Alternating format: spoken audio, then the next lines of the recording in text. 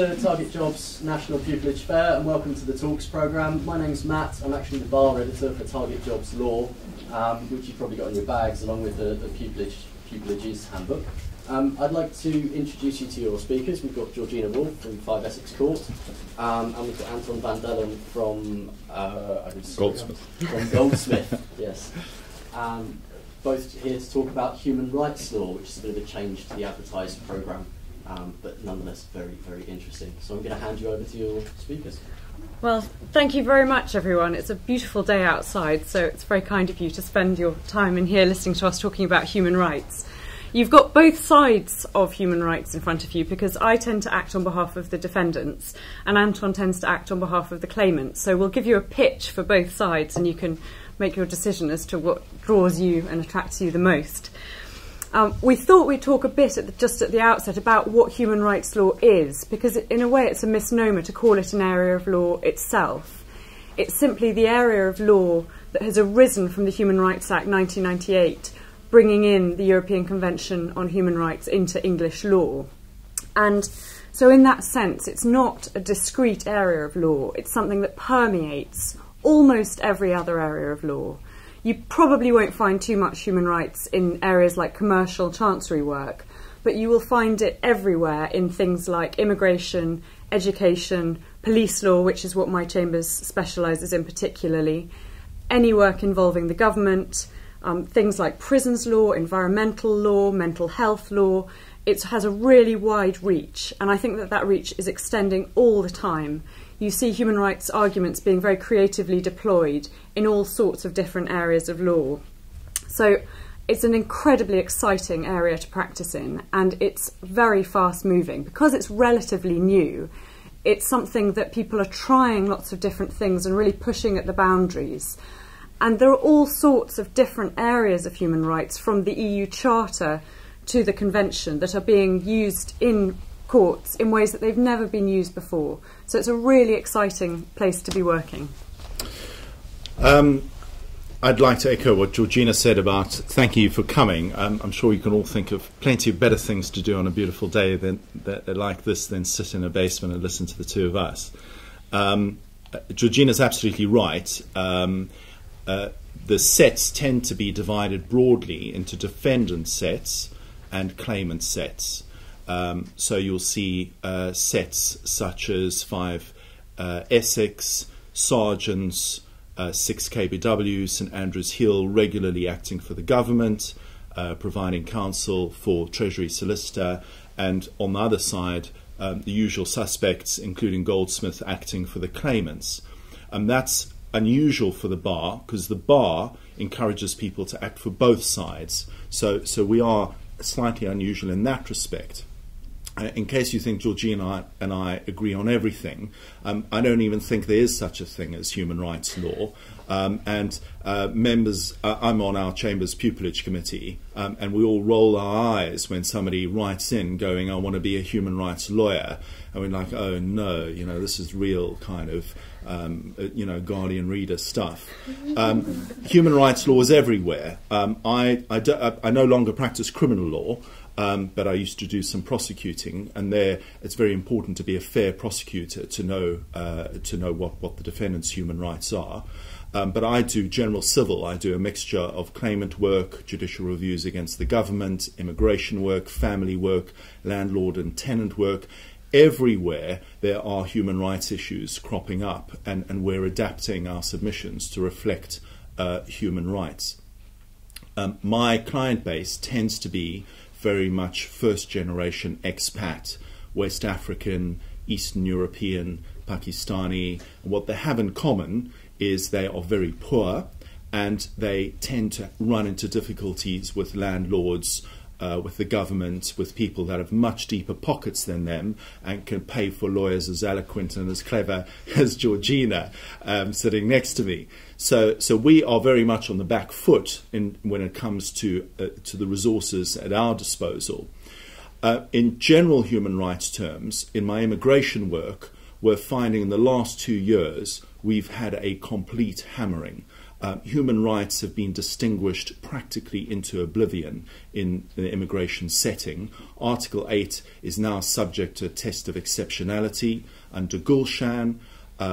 The threshold for sending British citizens back to, with their spouses, back to countries they have never lived in is insurmountable obstacles. Article 3 in an immigration setting is subject to a very high test of exceptionality where you expect it to die within a matter of weeks going back to your country. It's very, very, very difficult to run human rights arguments in an immigration setting. We're also finding that the direction that we're getting from the judges as to how to structure our human rights arguments have changed. And you can do no better than read Lord Toulson's speech in Kennedy and the Law Commission. What Lord Toulson has said is don't run European Convention rights at the top of your submissions. You start with English common law and the English common law's approach to rights, and if that doesn't assist you, only then do you move to European Convention. An obvious reason for that is the law lords are conscious of this move to try and pull England and Wales out of the European Convention, and is basically sending out a message to lawyers that your first port of call should be the English common law. So things are changing in terms of how we make our submissions in human rights terms, and we start very much in a public law statutory construction approach, move to an English common law approach, and only then, in desperation, reach to the bottom of our bag for Article 8, knowing that it's very likely to fail. Out of 6,000 or 8,000 judicial reviews we do for immigration, about 80 succeed. So we're on a bit of a hammering as claimants. Now that I've got you all feeling very sorry for me and ill-disposed towards Georgina, I'll let her carry on. Well, we've been asked to address a number of questions, so I'll do that, and at some point I will tell you why it's so wonderful to be on the side of the defendant. The first question was why you chose the bar, and in particular why you chose the relevant area of practice. Now, I suspect that you're all sitting here because you have already chosen the bar, and you don't need me to give you the hard sell as to why the bar is such a wonderful career. It's completely fantastic. Very briefly, the reason I chose it was because I wanted a job where I would have a degree of independence and I would regularly be challenged and have a real intellectual side to my career, and I find that the bar provides that. Why I chose the relevant area of practice is a funny question to answer because I did not choose to do human rights law. In fact, I positively avoided human rights law. I thought at law school that all the clever people were doing human rights law, and I didn't really think I had any chance against them. One of the things I was told when I first started in practice is that you don't choose your practice chooses you. And I think that that's very true, and that is how I have found myself going down this human rights path. What I really wanted to practice and have the pleasure of practicing is police law. And what drew me into police law, and it's a very unusual niche, and many of you probably won't have heard of police law or know what it entails. I liked the interest and the fun of crime, but I knew that I was probably a bit too soft to deal with the gritty side of crime. And police law offers exactly that. You have the fascination of what's going on in the street with police officers, but you don't have the nasty, unpleasant side of things. So you're one step removed, which I really enjoy, and it involves work from inquests, civil actions against the police, such as false imprisonment, malicious prosecution, which is incredibly unusual because it involves civil jury trials, which for me was incredibly attractive. But it also has this public law and human rights side, which is where I find my practice has taken me. And it's an incredibly exciting area to be working in because it's so fast moving, it's so dynamic, and it's very creative. So that's how I came to be sitting in front of you today. Much like Georgina, I landed up in claimant work, not necessarily by design. I did my pupillage in a chancery chambers. And then discovered I wasn't that keen on sitting in a room for months on end, not going to court. So I particularly enjoy advocacy. I enjoy going to immigration tribunals, judicial reviews in the High Court. Much like Georgina, my practice finds me. So I've landed up doing a lot of cash seizure cases against border force. I never would have dreamed I'd be trying to persuade a court that 14,000 euros stuffed into underwear was not concealment, and for some bizarre reason they actually agreed with me. But over time, the solicitors you work with will tend to send you a particular array of cases, and it's about being flexible enough to say, yes, from a chancery background, how would I ever have dreamed of doing immigration law? But when your solicitors regularly send you that type of work, and it's relatively attractive work, not in terms of remuneration, but in terms of the type of legal submissions that you're crafting, you start developing an interest in it. It's not well paid on the claimant side. And in fairness to Georgina, compared to the commercial sets, it's not well paid on the defendant's side either.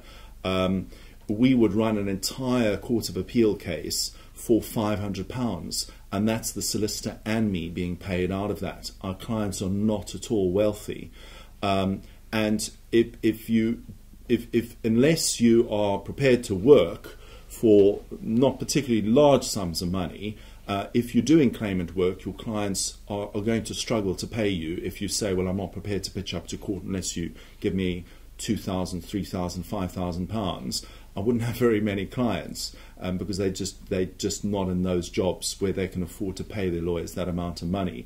That means from a claimant point of view, I need to expand my practice, do some commercial work to effectively subsidise my claimant work as well. So I'll do a few commercial cases. I have to know contract law as well in order to be able to survive doing claimant work. So my practice will tend to be a lot broader than Georgina's. She, for our respective years of call, she specialised much more than I have. That's no criticism of Georgina. In fact, quite the opposite. I look quite enviously at somebody who can say that that's my area of practice. It's police law and specifically public law. As a junior barrister, I need to pretty much deal with what comes through the door. But that makes, in my view, that makes the work particularly interesting, and I enjoy meeting clients from a variety of different backgrounds. We've also been asked to address what types of cases barristers practicing human rights law do, and we've touched on that quite a lot already. I think it's worth just flagging up a few other areas. First is that you will often find you're doing some urgent work in human rights cases. There could be real implications for your client if something isn't done very quickly, and you could find yourself going up before a judge, even over the telephone on New Year's Eve, because a case has such significance. You will usually, in my experience anyway, find yourself in either the High Court doing a judicial review or in something like the first tier tribunal in the immigration courts, that sort of work. So there's a massive overlap in public law, and some of you may have attended the public law talk earlier.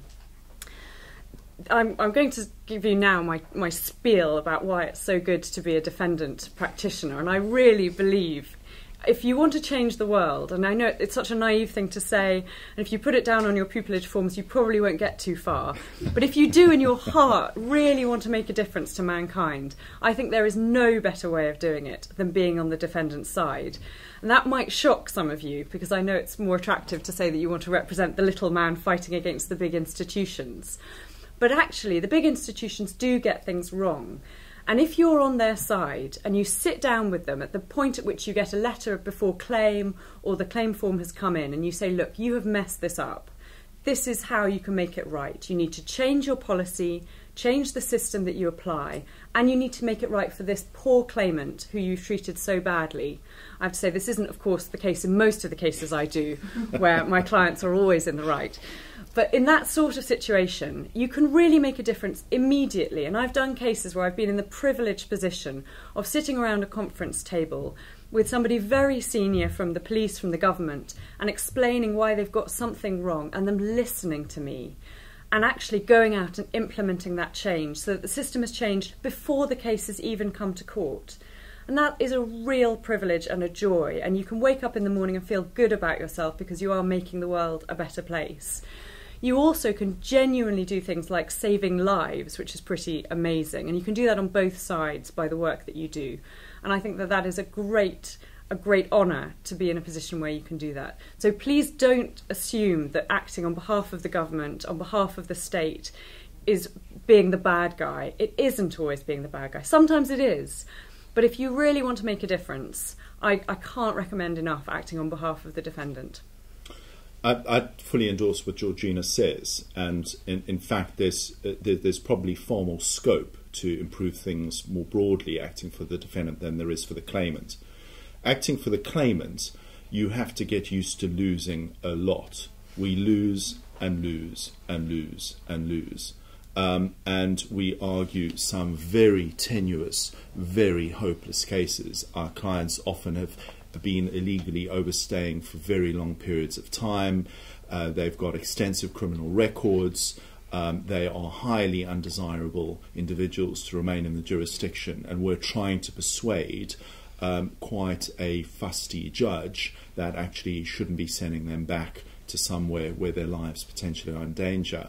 And it's a hard sell. And so if unless you start developing a fairly thick skin fairly early on, you begin to wonder whether anything you touch ever works out okay, because it just seems to be an endless string of defeats. It's the original lastminute.com. The claimants arrive, they've missed every deadline that there's been, they haven't submitted any papers, their hearing is tomorrow morning, the paper's in a complete mess, and you're somehow having to try and salvage something out of the situation. Lots of telephone hearings trying to prevent deportations late at night. They're due to be put on a charter flight at Stansted. We're on the phone an hour before that trying to persuade a High Court judge that they shouldn't be put on that charter flight.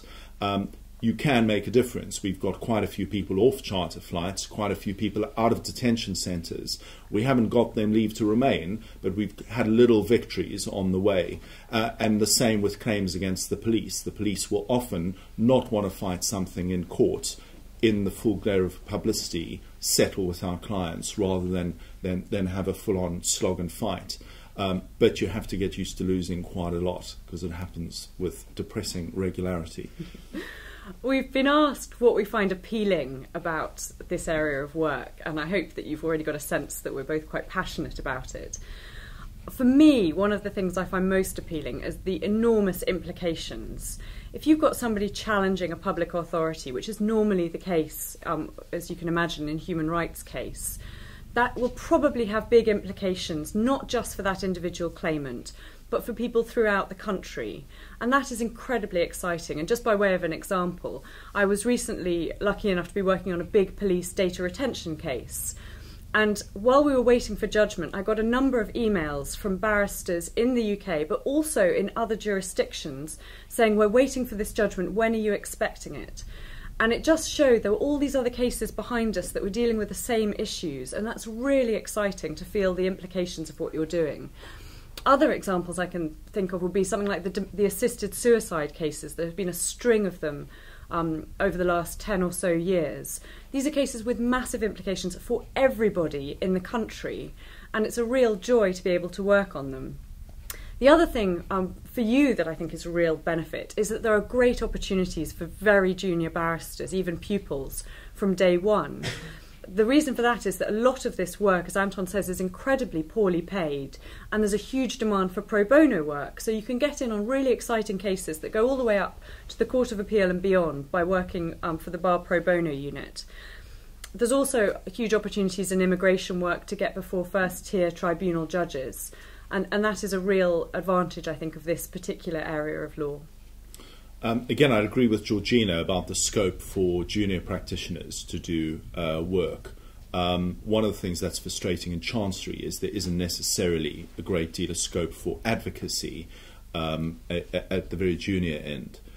In terms of what I find appealing about it is dealing with clients whose first language is not English, who have a great deal of difficulty navigating through whichever judicial system or quasi-judicial system they're facing, whether it be a tribunal or a court. And even if you don't win, the sense that, well, at least they've retained their dignity and they've given it a good go, as opposed to just being railroaded into being deported or railroaded into accepting things that shouldn't have happened to them.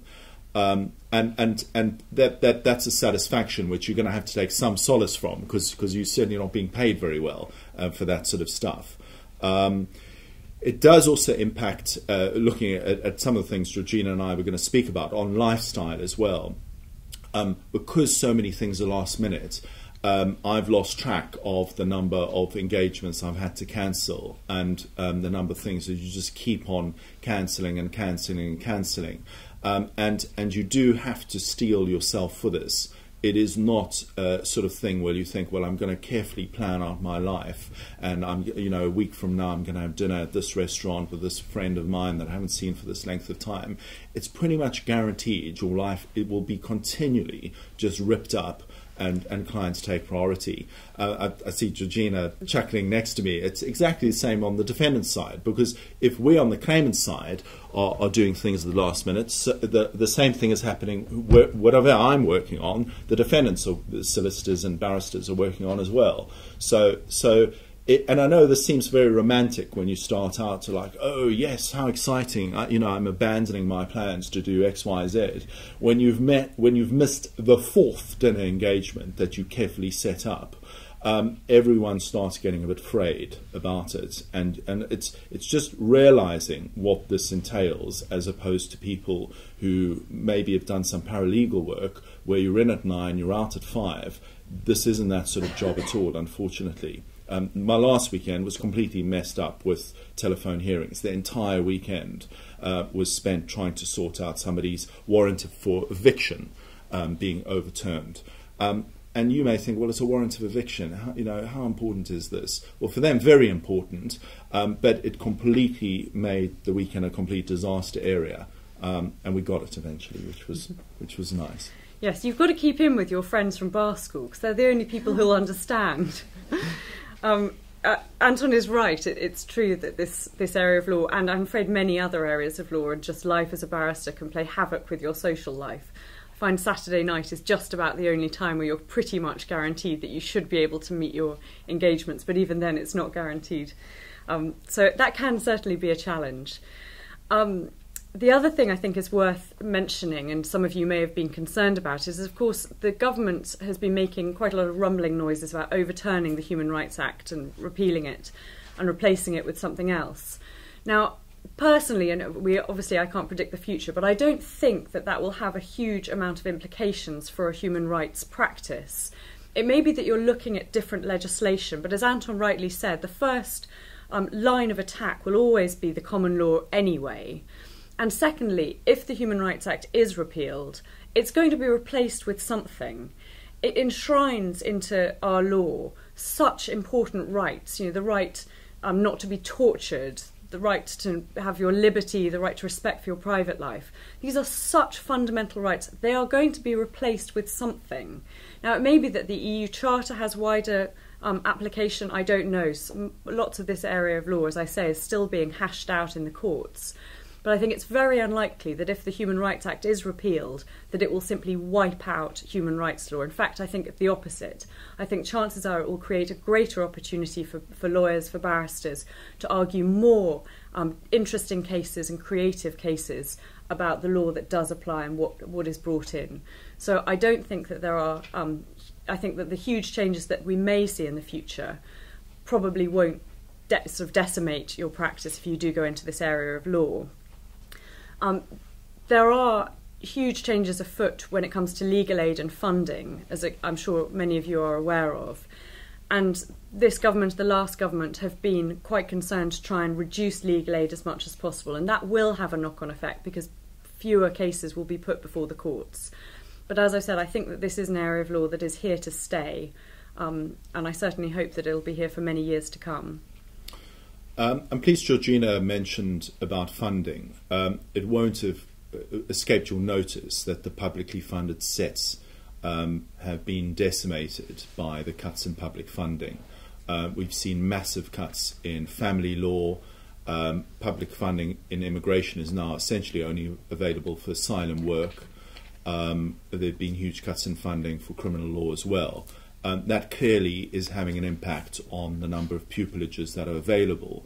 What you probably don't realise is a number of people go through pupillage and then leave the bar in their first or second year of tenancy, go and work for government legal service or treasury solicitors or go in-house. You need to go into this with your eyes wide open. This is not something to be toyed with. Be very aware of the problems that there are with funding claimant work and publicly funded work and legal aid. Probably the biggest difference between Georgina and I is how we get our cases. Georgina no doubt relies heavily on her clerks, Chambers' reputation in the area of police law, and as a premier defendant set. As claimant barristers, we work in a very, very different way. Our work will often not only come from solicitors, but it will come from interpreters, and we will be instructed on a direct access basis. A lot of my time is taken up with marketing, meeting interpreters, meeting agencies that deal with expat communities in London and in southeast England. Our funding stream and the way we attract work is very, very different. The skill set that you need as a claimant barrister is not only your legal skills. You can be the best barrister in the world. If the work is not coming through the door, you're going to starve and your landlord's going to turf you out and give you a warrant of eviction. You need to develop marketing skills. You need to understand how direct access barristers are instructed. The rules have changed around direct access barristers. You can now become a direct access barrister straight out of pupillage. All of our junior tenants are becoming direct access barristers. They're all understanding how a website work, online marketing works, how search engine optimization works, keywords, marketing events in local communities, Iranian communities, Turkish communities, any expat communities where this type of claimant work survives. These aren't legal skills, these are commercial marketing skills, and these are skills that you need to develop as a junior tenant in order to survive in this environment. The bar is undergoing huge changes at the junior end, particularly in the publicly funded bar. We have to change how we work because we cannot rely on the legal aid agency to give us our paycheck, because we're just going to end up starving. And Anton touches on one of the other questions we've been asked to address, which is what key skills and personality qualities that we think you need to succeed in this area of law. I think that you will hear from every barrister, I'm sure, that you need intellectual ability, and I think that that's particularly applicable when it comes to human rights law and public law. But I think you also need an appetite for the law itself. Now, that might sound obvious, you all want to be lawyers, but in this particular area of law, you don't have those same opportunities for devastating cross-examination. I love cross-examination. It's one of the most enjoyable parts of my practice, but it doesn't really come from my public law human rights practice. The reason for that is that in judicial review claims, which is where as I've said, a lot of the human rights law will take place, you very rarely have actual witnesses, and it's mostly on legal submissions. So you need to bear that in mind, that is going to be the day-to-day work that you're doing will not involve that witness handling side. It will involve the intellectual analysis of the law. I think you need to be able to think creatively, particularly if you're on the claimant side and you want to think about how to bring about the result that you want. And I think you need to be able to cope with stress and to be able to think very quickly on your feet. There are areas of law where you will be working in slow time a lot. If you want to do to be a tax barrister or a commercial barrister, you'll very rarely be in court, and you'll often have had a long run-up to your court hearings with which to think about all the different arguments. That is rarely true of human rights or public law. There's a much quicker turnaround of cases, partly because the limitation periods are much shorter than in other areas. So you need to be able to think very quickly and deal with the stress and pressure that comes with. And I think you also need to be very determined and ambitious, because it is a hard area of law to get into. As you will all have known from the horrible statistics that I'm sure you've been told by law schools and all of the barristers you've spoken to, it's hard to get into any area of law. But I do think that public law and human rights is so fashionable that there are huge numbers of people who want to get in. So you really need to be determined, and you need to want to change the world. I'd agree entirely about academic and intellectual rigour. There's obviously a strong flavour of public law in this area. You need to be comfortable with principles of statutory construction. When you read the case law, some of the best crafted submissions are around novel construction. of statutes and legislation. If you're not comfortable with that, maybe public law, immigration, that type of work is not for you. That's not necessarily to say that human rights principles don't apply in other settings, landlord-tenant, family. I act for lots of fathers who try to get contact to see their children. That's very satisfying work. Again, not very well paid. Very, very satisfying work. It's not particularly intellectually rigorous, I'm the first to admit, which is probably why I then enjoy doing those hearings. But again, it's something where there are human rights principles involved, and where you can make a real difference. It's about finding your particular practice and how your practice evolves over time. I thought we've got a few minutes left, and I thought it might be helpful, if we haven't put you off a human rights practice, just to talk about some of the things that you can do to improve your CV, to show pupillage committees that you're interested in this sort of work. The first thing is the Free Representation Unit, which some of you will know does social security work and employment work. Now, that doesn't immediately sing of human rights, but it's a brilliant opportunity to get yourself out doing actual advocacy work. It looks really impressive on your CV if you can say, I've done this many cases. It looks less impressive if you just say, I'm FRU trained. We're wise to the fact that you can be FRU trained and not have done any cases. But it's a wonderful opportunity because it gives you real client contact and the opportunity to get before a tribunal. So I can't recommend FRU highly enough. Mooting is obviously very good because it shows that interest in the law itself, and it gives you that experience of what I've described, the making legal submissions without the witness handling side of things. And then I really recommend working for NGOs and charities, and there are a number of NGOs who offer wonderful opportunities for students in your situation. One of them would be the National Centre for Domestic Violence, which encourages students to come and help with being a Mackenzie friend, which again will get you court experience, and also will help you again to do something good for mankind. You can also do things like being an independent visitor of prisons and police stations, which involves going along unannounced often and checking that the people who are being detained are being treated fairly.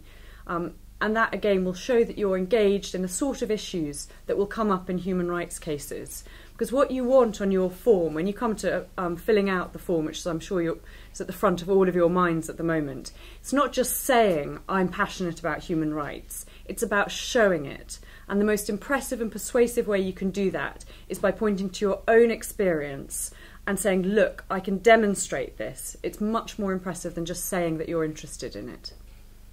I'd agree entirely, and particularly, to my mind, the advantage of FRU is that it is a different style of advocacy and different procedure in tribunals compared to a courtroom.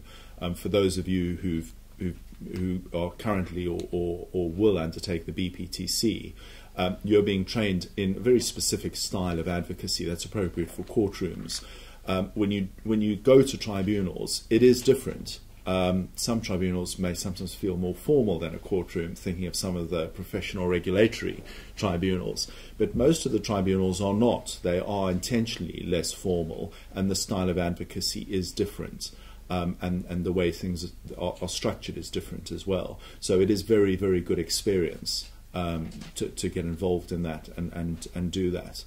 After Chancery, I wasn't on my feet at all in my Chancery second six. It was exactly the same as my first six. And I then went and did a whole raft of Social Security Tribunal cases. It was invaluable experience in terms of honing my advocacy and client care skills. Yeah, and don't be deterred by the fact that you may feel completely ill-prepared for this sort of work. You've probably never actually represented anyone. You think, gosh, I haven't yet finished the bar course. How can I help someone? You really have so much to offer, and you'll see it when you start to do the work. I remember the first social security case I did, and the lady I was representing couldn't read. She didn't understand the documents that were in front of her, and I was able to really assist her simply because I could tell her what was going on, I could tell her what to expect, and I could tell her the arguments that she needed to make. You don't need to be a QC to be doing this work. You can make a real difference immediately. And also don't be too deterred. I was beaten the other day by a Free Representation Unit rep who hadn't done a day's advocacy in her life. So even from before you finished the bar course or even started the bar course, you're in a position to really make a difference for people that you're representing. Just take a few questions. Yeah. We've got a few minutes to go, so throwing the floor open to any of you to ask any questions at all. If you want to raise your hand, I'll start on the left. Yeah, sure. Hi, thanks very much. One of the things I wanted to ask about was you spoke about having a broad practice, and I'm actually really interested in the same, but the impression I've got from speaking to barristers and all these various events that you go to is that exactly for that sort of marketing kind of reason, you're really encouraged to kind of specialise, and there's no such thing as a broad practice. So if that is something you're interested in doing, is that realistic, or is it something not to mention but have in the back of your mind, sort of? I think you can probably cover it on both angles, saying, well, I have a particular interest in X, Y, Z. I have a particular interest in medical law and medical law in a public law context. That is my particular area of interest. But I will turn my hand to anything that comes through the door. Pocket cash seizure case comes through the door. I'm there with my pen ready to, write strongly worded letters to the Border Force. So I think it's a combination of saying, well, yes, I have got a particular interest, but I'm open to doing other things as well. I think it is possible to ride both horses. It has to be phrased particularly carefully. You're absolutely right. Chambers will often steer you in a particular direction, or you'll land up working with a group of solicitors who've got actions against the police, for example, or have got a lot of immigration work, and over time your practice will naturally start looking in a particular way. But I think particularly at the junior end, you want to say, well, I'm ready and willing to do anything, basically, which is how I landed up doing some family law. I just like, if you want me to do some family law, I will happily go off to Bow County Court and argue some family law. I don't have a problem with that at all. So I think you can. It's all about how you express it and how you and how you show to Chambers, yes, I do have a particular interest, but I'm happy to do whatever you want me to do as well. I completely agree. I can only speak for my chambers, but we are all aware, I think, that you won't have had a huge amount of time to actually engage in particular areas of law. Some of you will have done, like I did, the GDL.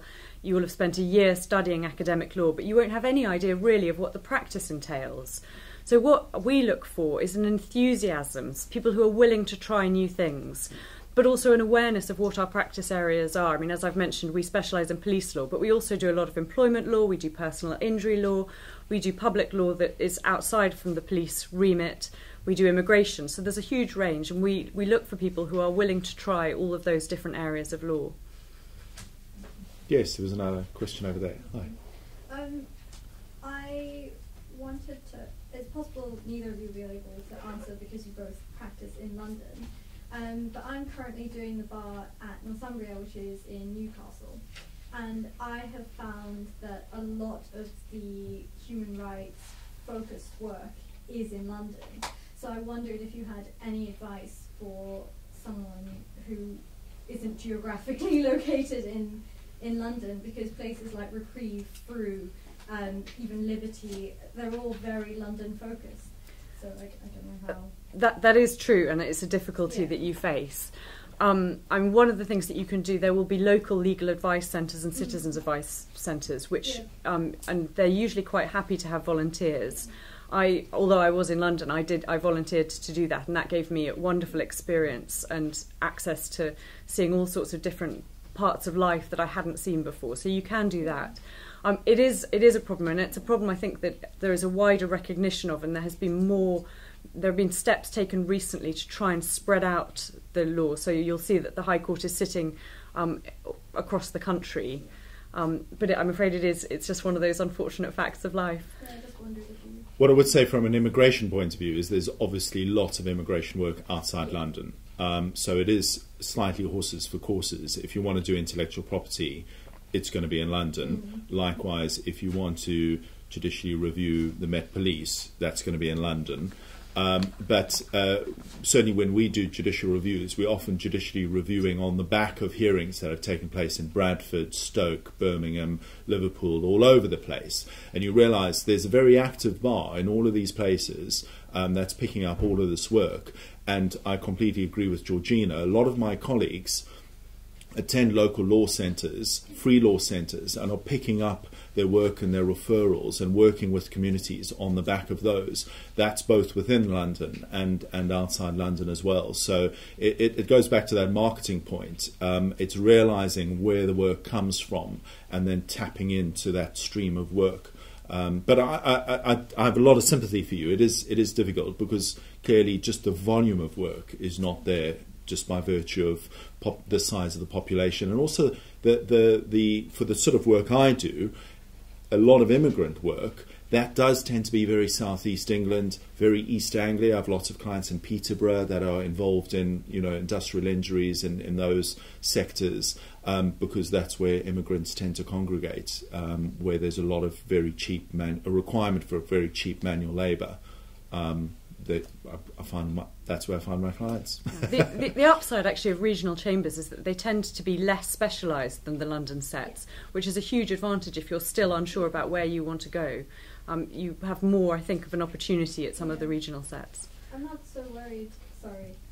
No, not at all. I was just thinking more in terms of specialised human rights work experience rather than practice. But thank you. Yeah, I mean, the local law centres, they will be all over the place, and that's certainly a good port of call. How are we doing time-wise, guys? I was just about to stop you. No, that's quite right.